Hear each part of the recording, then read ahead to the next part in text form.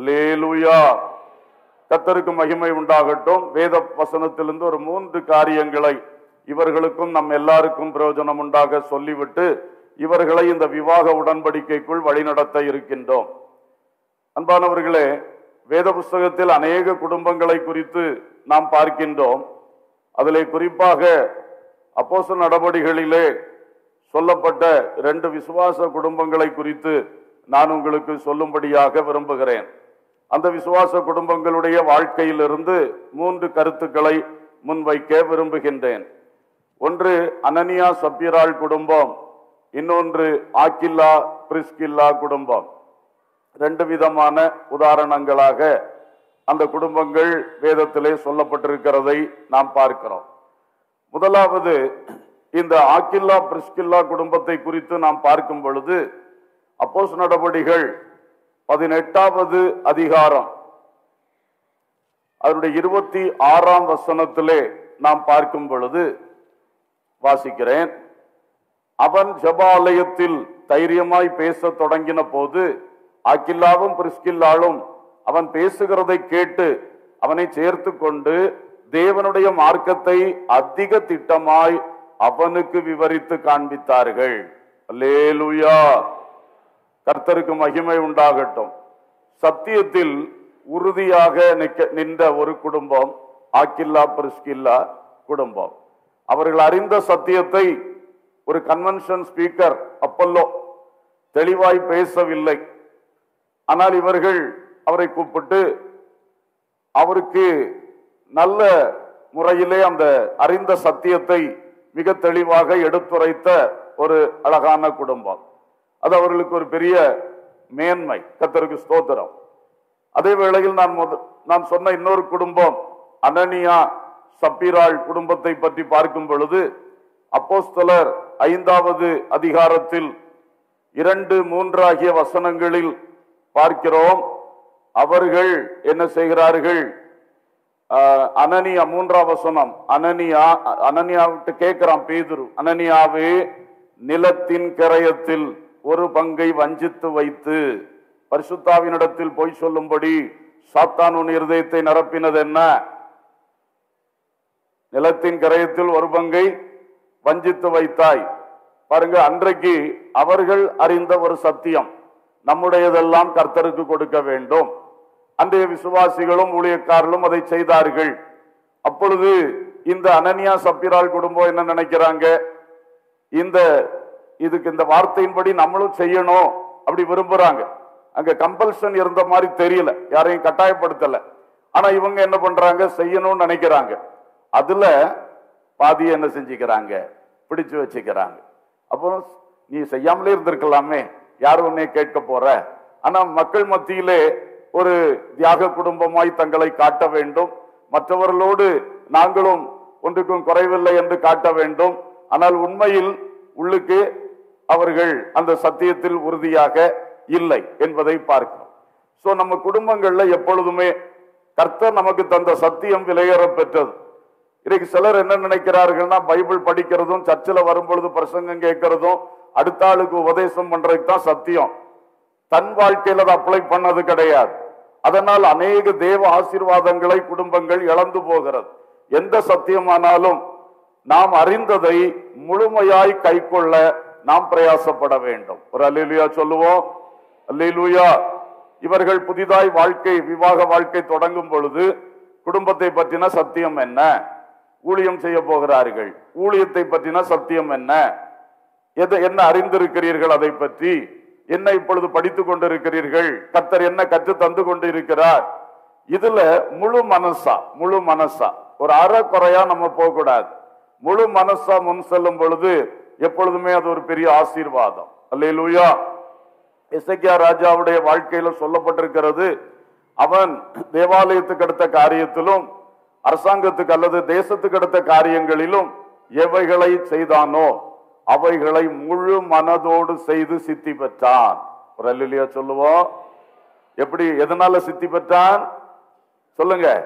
முழு மனதோடு. அது ரொம்ப ஒரு இம்பார்ட்டன்ட் விஷயம். நானும் எல்லாம் செய்யறாங்க, நானும் செய்கிறேன், நானும் செய்கிறதா அப்படி எல்லாருக்கும் தெரியட்டும், அப்படி அல்ல. உள்ளத்தில் முழு மனதோடு கூட. அல்லேலூயா. எல்லா குடும்பங்களும் இதை சிந்தியுங்கள். உங்கள் குடும்பத்திலே சில முக்கியமான ஆசீர்வாதங்கள் தடைபட்டு நிற்கிறதா? குடும்பமாக இருக்கிறீர்கள், வெளியே சந்தோஷம் காட்டுகிறீர்கள், உள்ளே சந்தோஷம் இருக்கிறதா? வெளியே ஒன்றாய் வந்திருக்கிறீர்கள், இன்றைக்கு கல்யாண வீட்டுக்கு, உண்மையில் வீட்டுக்குள் ஒன்றாய்த்தான் இருக்கிறீர்களா? சிந்தித்து பாருங்கள். இதெல்லாம் ஒரு அடிப்படை பிரச்சனை எங்க இருக்குன்னா, இயேசு கிறிஸ்து நமக்கு தந்த சத்தியத்தை ஏற்றுக்கொள்ளணும், அதன்படி வாழணும். அல்லேலூயா. அது வாழ்றது போல காட்டிக்கிட்டு நீங்க அறக்குறையா இருந்தீங்கன்னா ஆசீர்வாதங்கள் தடைபடுகிறது, தேவனுடைய கிரியைகள் அங்கே தடைபடுகிறது. ஆகவே அன்புக்குரியவர்களே, இன்றைக்கெல்லாம் பார்க்கும் பொழுது நிறைய பேர் சத்தியத்தை எடுத்துக்கொள்ள மாட்டேங்கிறாங்க, சத்தியத்தின் வழி நடக்க மாட்டேங்கிறாங்க. ஆனா பயங்கரமா உபவாசிக்கிறாங்க, ஜெபம் பண்றாங்க, ஒரு விழிப்பு ஜெபம் விடாம போறாங்க, டிவிக்கு முன்னாடியும் உட்கார்ந்து ஜெபம் பண்ணிக்கிட்டே இருக்கிறாங்க.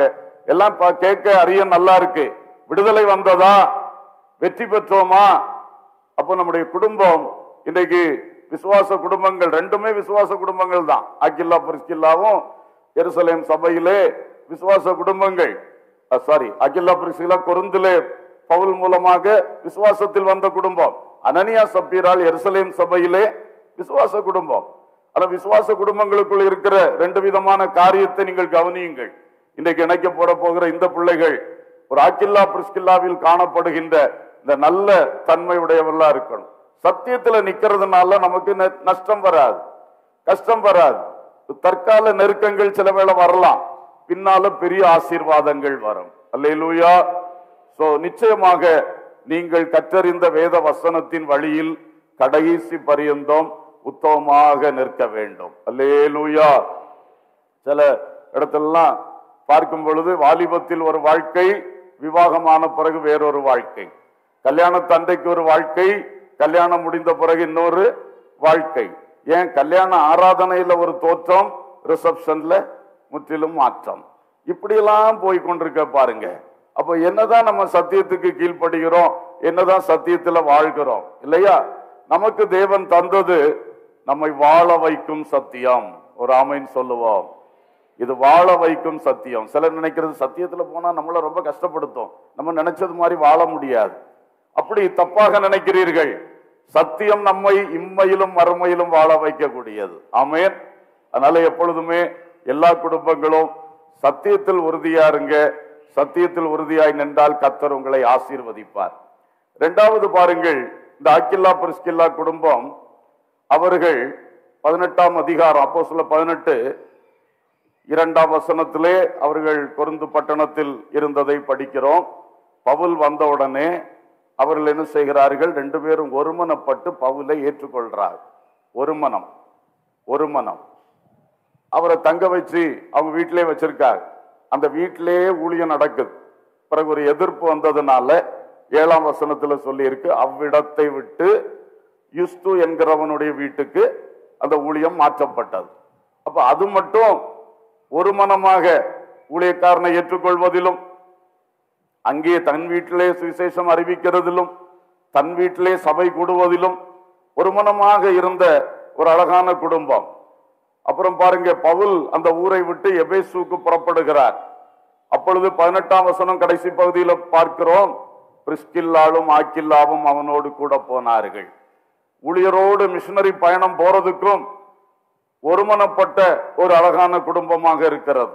எல்லாவற்றிலும் ஒரு மனம். அது மட்டும் இல்ல, ரோமர் 16ஆம் அதிகாரத்திலே பவுல் இவர்களை குறித்து ஒரு பெரிய பாராட்டு சொல்லி இருக்கிறார்.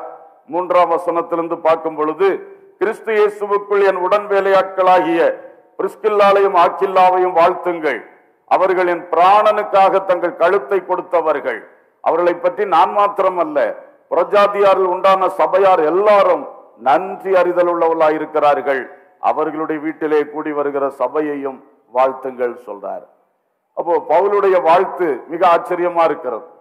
நெருக்கம் உபத்திரம் வந்த பொழுதும் விட்டு விட்டு ஓடாமல், அப்பொழுதும் ரெண்டு பேரும் ஒரு மனமா என் பிராணனுக்காக தங்கள் தோளை கொடுக்கிற அளவுக்கு நின்றார்கள் சொல்லி, இது அத்தனையிலும் கணவன் மனைவி கர்த்தருக்குள் ஒருமனப்பட்டார்கள். அல்லேலூயா.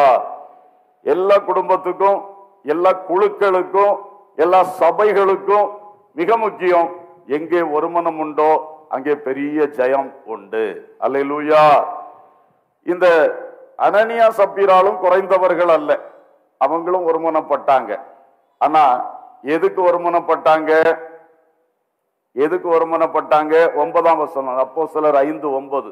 பேதுரு அவளை நோக்கி, கர்த்தருடைய ஆவியை சோதிக்கிறதற்கு நீங்கள் ஒருமனப்பட்டது என்ன? இந்த குடும்பத்திலையும் ஒரு மனம்தான், அந்த குடும்பத்திலையும் ஒரு மனம்தான். ஆனா இவர்கள் கர்த்தருக்குள் ஒரு மனம், அவர்கள் கர்த்தருடைய ஆவியை சோதிக்க ஒரு மனம்.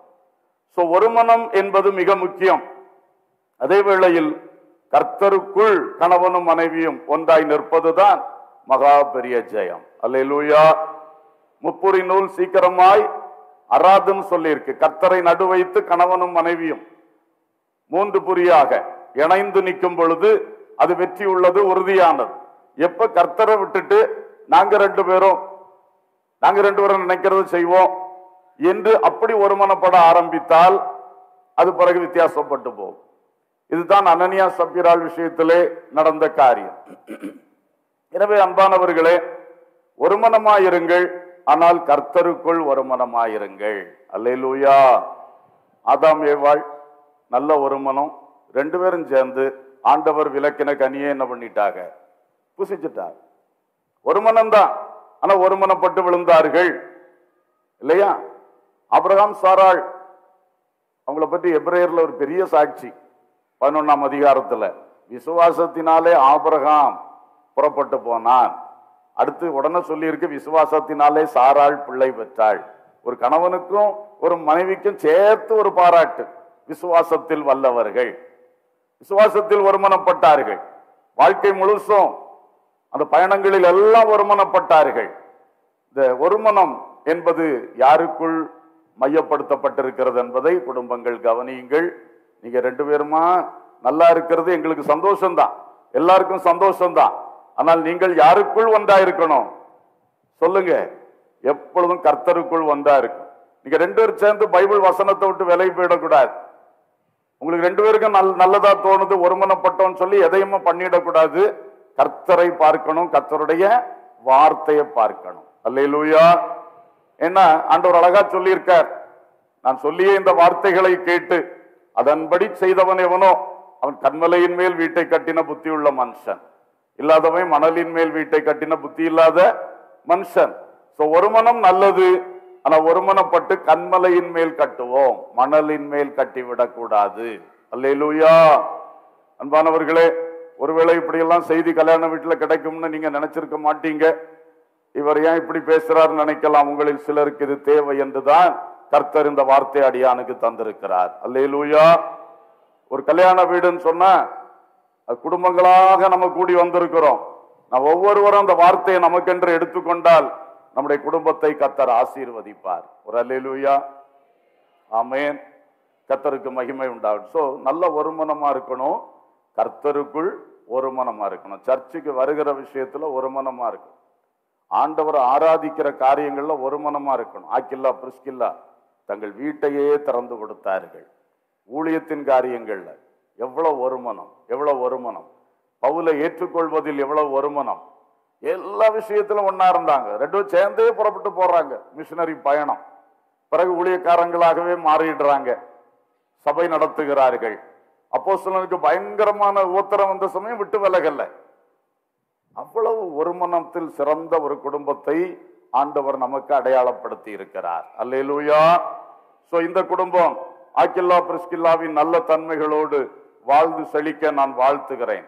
கடைசியாக ஒன்று, எல்லாவற்றிலும் உண்மையாயிருங்கள். ஆமென். நான் பலது சொல்லும் பொழுது என்ன சொன்னேன்? சத்தியத்தில் உறுதியாக இருங்கள். 2வது கர்த்தருக்குள் ஒருமனமா இருங்கள். 3வது எல்லாவற்றிலும் உண்மையாயிருங்கள்.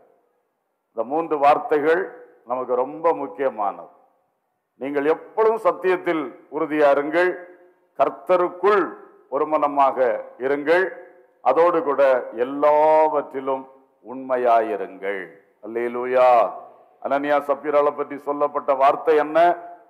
பரிசுத்த ஆவியிடம் போய் சொன்னாய், நீ பரிசுத்த ஆவிக்கு முன்பாக உண்மையாக இல்லை. பேதுருவுக்கு என்ன தெரியும் இவங்க வீட்டுல நடந்தது? ஆனா சொல்லுகிறது, நீ பரிசுத்த ஆவிக்கு முன்னால எப்படி இல்லை? உண்மையாக இல்லை. அகில்லா பிரிஸ்கில்லா குடும்பத்தை பாருங்க, கர்த்தருக்கு முன்பாக உண்மை, பவுலுக்கு முன்பாக உண்மை, எல்லா பரிசுத்தவான்களுக்கு முன்பாக உண்மை. எப்பொழுதும் அந்த உண்மையின் சாட்சி அவர்களுக்கு, எல்லாவற்றிலும் அந்த உண்மை. அதுதான் நமக்கு விசேஷமானது. ஏனென்றால் உண்மையுள்ள மனுஷன் பரிபூர்ண ஆசீர்வாதங்களை பெறுவான். அல்லேலூயா. உத்தமனுக்கு கர்த்தர் துணை. வாழ்க்கையில நிறைய ஏற்றத்தாழ்வுகள் உண்டு, கரடு முரடுகள் உண்டு, நல்லதும் கெட்டதுமான நிறைய சூழ்நிலைகள் உண்டு. எல்லாவற்றின் நடுவிலும் நல்லா இருந்தாலும் உண்மை, நல்லா இல்லாட்டாலும் உண்மை, உயர்ந்திருந்தாலும் உண்மை, தாழ்ந்திருந்தாலும் உண்மை. உண்மைக்கு ஒரு மாற்றம் வரவே கூடாது. அல்லேலூயா. அதே போல இந்த பிள்ளைகளும் சரி, இங்க வந்திருக்கிற குடும்பங்களும் சரி, எல்லாவற்றிலும் தேவனுக்கு முன்பாக உண்மையாயிருங்கள். தேவனுடைய ஊழியர்கள் உங்களை நடத்துகிற விஷயத்தில் தேவ ஊழியர்களுக்கு முன்பாக உண்மையாருங்க. இங்க ஒண்ணு கேட்டு அங்க ஒண்ணு சொல்லாதீங்க, முதுகு பின்னால பேசாதீங்க, தேவையில்லாம நீங்க சரியா உண்மை என்று தெரியாததை போய் பேசிக்கிட்டு இருக்காதீங்க. உண்மைன்னு தெரிஞ்சாலும் தேவையில்லாம பேசாதீங்க. எல்லாவற்றிலும் உண்மையா இருப்பது ஆண்டவருக்கு பிரியம், நடத்துகிறவர்களுக்கு உண்மை. உங்க பெற்றோருக்கு உண்மையா இருங்க. கல்யாணம் ஆனாலும் பெற்றோரை கவனிக்க வேண்டிய பொறுப்பு இருக்கிறது. என்ன? ஆனா ரெண்டு பேரும் ஒருமனப்பட்டு கவனிக்கணும். மாப்பிள்ளை மட்டும் அல்லது கணவன் மட்டும் தன் வீட்டாரை கவனித்தலும், மனைவி மட்டும் தன் வீட்டாரை கவனித்தலும் அப்படி அல்ல. ரெண்டு பக்கத்துக்கு உண்மையா இருக்கும். எப்பவுமே நான் சொல்லுவேன், கல்யாணம் ஆயிடுச்சுன்னா ரெண்டு பெற்றோர். அஸ்பாஸுக்கு இன்னைக்கு முதல் ரெண்டு பெற்றோர், பவித்ராவுக்கும் இன்னைக்கு முதல் ரெண்டு பெற்றோர். ஆமா, கூப்பிடுறது சில குடும்பத்துல மாமா மாமின்னு கூப்பிடுவாங்க, சில குடும்பத்துல அங்கிள் ஆண்டின்னு கூப்பிடுறாங்க, சில குடும்பத்துல அப்பா அம்மானே கூப்பிடுறாங்க. எப்படி கூப்பிடுவீங்களோ அது உங்களை பொறுத்தது. ஆனா ரெண்டு பேரும் உள்ளத்துல என்ன இருக்கணும்? கரெக்டா? ரெண்டு பெற்றோர், ரெண்டு பேரும் சேர்ந்து ரெண்டு பேருக்கும் ஆற்ற வேண்டிய கடமைகளை ஆற்றணும். அதற்கு மேலாக கர்த்தரை வைக்கணும், அதுவும் முக்கியம். ஊழியத்தை விட்டுட்டு எல்லாம் செய்ய முடியாது இல்ல. கர்த்தருக்கு ஸ்தோத்திரம். அப்ப பாருங்கள், கர்த்தருக்கு முதலிடம் ஊழிய பாதையிலே. கர்த்தர் ஆசீர்வதிப்பாராக. உங்கள் கணவன் மனைவிக்கு உண்மையா இருங்க, மனைவி கணவனுக்கு உண்மையா இருங்க. அங்கே உண்மை இல்லைன்னா அப்புறம் எங்கத்தான் உண்மையா இருக்க போறிய? அநேக இடத்துல அவருக்கு தெரியக்கூடாது, அவருக்கு தெரியக்கூடாது, அவருக்கு தெரியக்கூடாது, அவளுக்கு தெரிஞ்சிடாம இருக்கட்டேன்னா, நான் தந்தது அவளுக்கு தெரிஞ்சிடாம இருக்கட்டேன்னா, இப்படி ஓடுனா எப்படி? ஆகையினாலே உண்மை உள்ளவர்களாக நாம் இருக்க வேண்டியது மிகவும் அவசியம். அல்லேலூயா. எல்லாத்துலயும் ரெண்டு பக்கம் உண்டு சொல்லும் போது அதையும் சொல்லாம இருந்தா சில வேளை கஷ்டம். கல்யாணத்துக்கு முன்னாடி வாழ்க்கையில எவ்வளோ சம்பவங்கள் நடந்திருக்கும், எவ்வளோ பாதைகள் கடந்து வந்திருப்போம். நான் ரொம்ப உண்மையா இருக்கேன்னு சொல்லி அதையெல்லாம் போய் கணவனிடத்துல மனைவிட்ட சொல்லணும்னு எந்த அவசியமும் இல்லை. புரிந்தவர்கள் ஒரு அல்லேலூயா சொல்லுவோம். சிலர் ஓவர் உண்மை ஆகி அங்க மண்ணுக்குள்ள புதைத்து போட்ட காரியங்களை திரும்ப தோண்டி எடுத்து சொல்லி நல்லா இருக்கிற இடத்துல வீணா பிரச்சனைகளை என்ன பண்ணுவார்கள்? உருவாக்குவார். உண்மையாக இருக்க வேண்டும் என்றால் எல்லாத்தையும் சொல்லணும்னு அவசியம் இல்லை, சொல்ல வேண்டியதை சொல்லணும். அல்லேலூயா. ஆனா உங்க மனசுக்குள்ளே அந்த உண்மை இருக்கணும், உண்மை இருக்கணும், உண்மை இருக்கணும். கர்த்தருக்கு ஸ்தோத்திரம். யாரோ ஒருத்தர் கணவனை பற்றி என்னத்தையும் ஒண்ணு சொல்லி இருப்பார், நான் ரொம்ப உண்மையா இருக்கேன்னு அதை இங்க சொன்னா இவர் கோபத்துல வெகுண்டெலும்பி போய் அங்க சண்டை பிடிப்பார். அப்ப அந்த வார்த்தையை நம்ம விழுங்கி இருந்தோம்னா என்ன? அதான உண்மை. இந்த இடத்துல அதை சொல்லாம இருக்கிறது தான் என்னது? உண்மை. அவர் பேசாம இருப்பார், ஜபத்துல வச்சுட்டு போயிட்டே இருங்க. இப்படி விவேகத்தோடு ஸ்தோத்திரம் உண்மை உள்ளவர்களாக இருக்கும் பொழுது குடும்பங்கள் நிச்சயமாய் கட்டி எழுப்பப்படும். அல்லேலூயா. ஸ்தோத்திரம். நான் இங்கே நிறுத்துகிறேன். சத்தியத்தில் உறுதியா இருக்கணும். நீங்கள் கர்த்தருக்குள் ஒருமனமா இருக்கணும். நீங்கள் எல்லாவற்றிலும் உண்மையாக இருக்கணும். எல்லா குடும்பத்துக்கும் பைபிள் சொல்லுகிற தெளிவான ஆலோசனை. புதிய ஏற்பாட்டில் 2 அழகான விசுவாச குடும்பங்களை முன்னிறுத்தி நமக்கு சொல்லப்பட்ட ஆலோசனை. இதை பெற்றுக்கொள்ளுங்கள், ஏற்றுக்கொள்ளுங்கள், இதன்படி வாழுங்கள். கர்த்தர் உங்களை ஆசீர்வதிப்பார்.